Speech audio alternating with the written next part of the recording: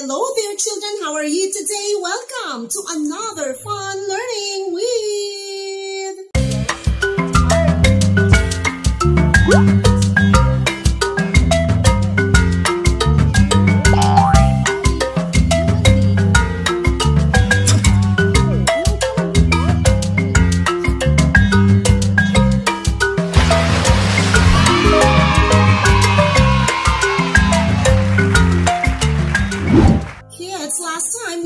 about the different sense organs and senses that we have.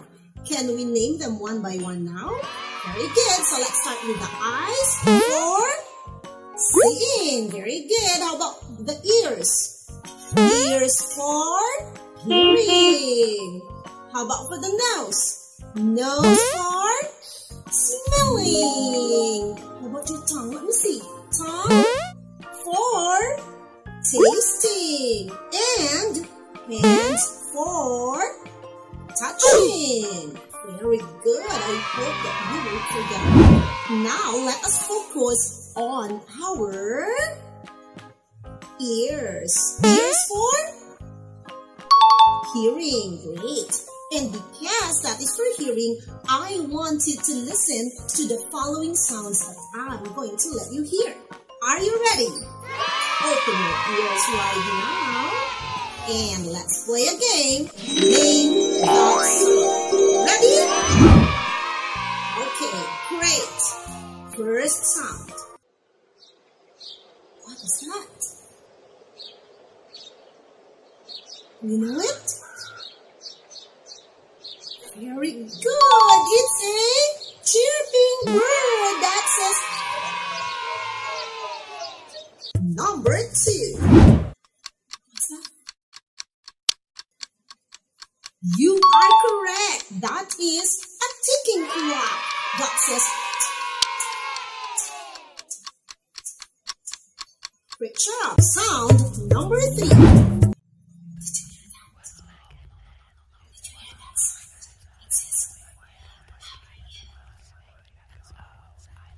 Very good. It's a whisper. When you whisper, you see to it that others don't hear what you say. But you just let that person that you're talking with listen or hear the sound that you say. That is what you call whisper. Very good. 3 out of 3. Children, the chirping bird, the ticking of the clock, the whisper are called soft sound. How do you call them? Yes, they give soft sound. What is soft sound? Sound that is soft is something that is pleasant and quiet. Whenever you hear sounds that are pleasing to the ears, not hurting to the ears, or maybe faint sound, that's what you call soft sound. How do you call that?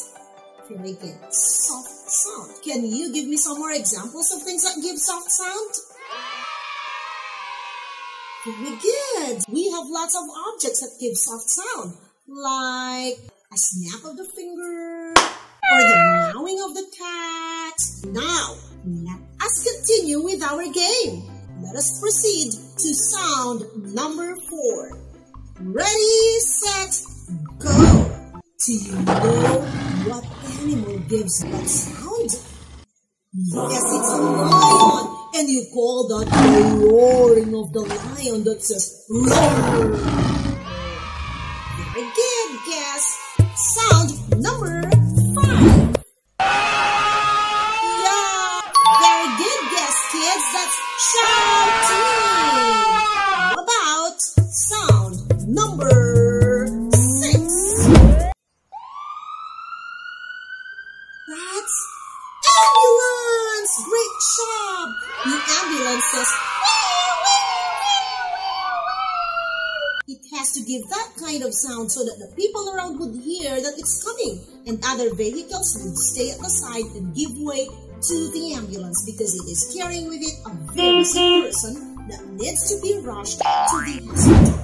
Children, the roaring lion, the sound of that shout, the sound of the ambulance are considered loud sound. Can you say it? Loud sound.